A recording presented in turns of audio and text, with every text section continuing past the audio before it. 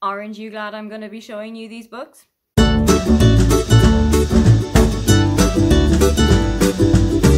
welcome, come on in. My name is Aoife and today I am taking you through all of the orange covered books that are on my shelves, whether I've read them already or whether they're books that I'm about to read. I've done this before with a couple of other colours that are on my shelves. I think I've done it with pink and with yellow and with blue, but let's take a look at the orange books today. There is quite a big pile, so let's get straight into it. First one up is Exciting Times by Nisha Dolan.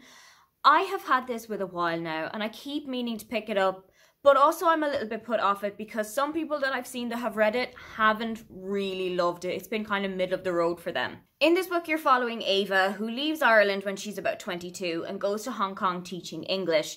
That is something that has also happened to me. I've also left Ireland for another country. Haven't gone there to teach English, but I am living in a different country to where I grew up. So that is something that I feel like is going to connect me to Ava.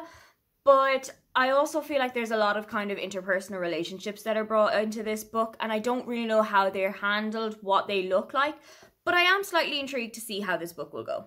Next one up is People We Meet on Vacation by Emily Henry. I've read the arc of this already and I absolutely loved it, so I knew that I wanted a physical copy for my bookshelves. In this book, you're following Alex and Poppy, who have been best friends for about 10 years. They met in college and they go on holidays together every year because due to their careers and where they're living, they don't really get to catch up very often. About 2 years before the action of this book starts, Poppy and Alex have had a massive falling out and they haven't spoken to each other since. Poppy is a travel writer and she sent an assignment to Palm Springs in California, which coincidentally is where one of Alex's brothers is getting married. So they decide to have like a one last ditch attempt at a holiday together and see how it's going to pan out for them. Next up is Dial A for Aunties by Jessie Sutuno. I've seen this book on Twitter quite a lot and I've seen it here on BookTube quite a lot, and I have been so intrigued by what happens in it. In this book, you're following Medi, whose aunts have set her up on a blind date with somebody, but during the date, her date passes away. And then there's a whole thing about how to hide the body, and also because Medi's family run a wedding business and there is a huge wedding ceremony happening right now, there's all that kind of chaos that's brought into the mix as well. I am so excited to see what happens in this book. Next up is Ayoade on Ayoade by Richard Ayoade. It's kind of an interview of Richard interviewing Richard, but set out in film scripts, and I am so excited to read this.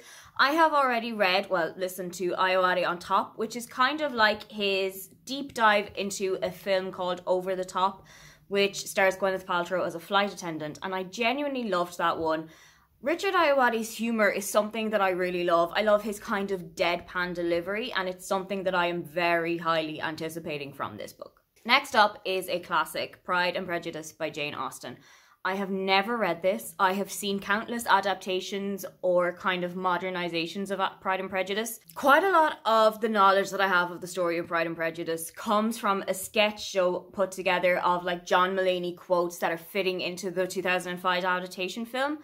I am really intrigued to see what the actual story is about. I've had this one on my shelf for ages, but I know that Shannon and Charlotte's book club, the I Should Have Read That book club, is going to read this in September, so I am probably going to hold off on it until then, but I can't wait to pick it up. Next one up is Clean by Juno Dawson. This is the first in the kind of London trilogy where all of the characters don't really intertwine, but they all live in the kind of same London that Juno has put together.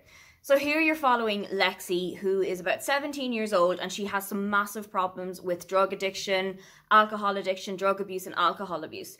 So she is sent off to rehab to basically get herself clean. And you're following what Lexi's recovery is like, the people that she meets while she's in this kind of teen rehabilitation centre.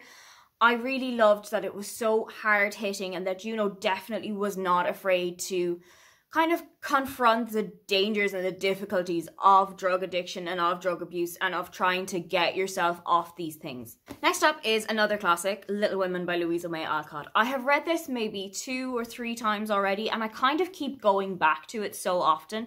This one is pretty chunky because it is both Little Women and Good Wives. You can often just get Little Women and Good Wives separately, but I have specifically gone looking out for any copies of it that I look for. I always look to see if Good Wives is also included in it. This is the story of the 4 March sisters, Meg, Jo, Beth and Amy, and their mother and their father who is fighting in the Civil War. He's kind of more of a chaplain role, but they're separated from their father for quite a lot of the book, and you go through quite a lot of kind of societal change and personal changes of the girls throughout the book, and it's such a great read. Next up is a YA debut, which is The Falling in Love montage by Kira Smith. This came out kind of late last year, and I have to admit I absolutely fell in love with it. So in this book, you are following Saoirse, who has just finished her school exams and she's waiting for her results so that she can head off to college. But it spans the summer after her exams and waiting for that little period. Saoirse isn't really a big believer in love stories and in romance, but a new girl called Ruby moves to the area. She's cousins to one of Saoirse's friends, and Ruby kind of sets out to try and take away some of the cynicism that Ruby has got and introduce her to the world of love stories and big romantic gestures, and all together they decide to have a summer of romantic tropes and romantic gestures and a falling in love montage. Something that I absolutely adore about this book as well, by the way, is that it has a little selection of romantic comedies that you can watch in the back of it, and they're all separated into like kind of tropes that you would really know among stories, so like second chance romances or friends to lovers, or that they hated each other and then they got back together. I am working my way kind of slowly through the films list, and I absolutely have loved the ones that I've seen so far. Next one up is a bit of a Marmite book. You either love this one or you hate it, and it's Normal People by Sally Rooney. I fall into the first category. I don't particularly love it. It's not one of my favourite books, but I really enjoyed reading this story. You're following Connell and Marianne, who are Leaving Cert students in Ireland in 2011. And that was something that instantly connected me to this book, because I also did my Leaving Cert in 2011, which is the final school exams when you're a student in Ireland. I really enjoyed the story itself. I loved watching their kind of hidden escapades together and all of the kind of stories and adventures that they went on throughout their time in school, and how it all flipped on its head when they were in college and Connell wasn't the popular guy anymore and didn't really know how to deal with that. It's definitely something that I think was really well handled in this book. What I will say, however, is that there are no quotation marks across the entire book, so if that's something that you struggle with, just know about it before you go in. The final book that I'm going to show you is another YA book, and it's Clap When You Land by Elizabeth Acevedo. This was Elizabeth Acevedo's first book that I read. It's her most recent one as far as I'm aware, and it's written completely in verse.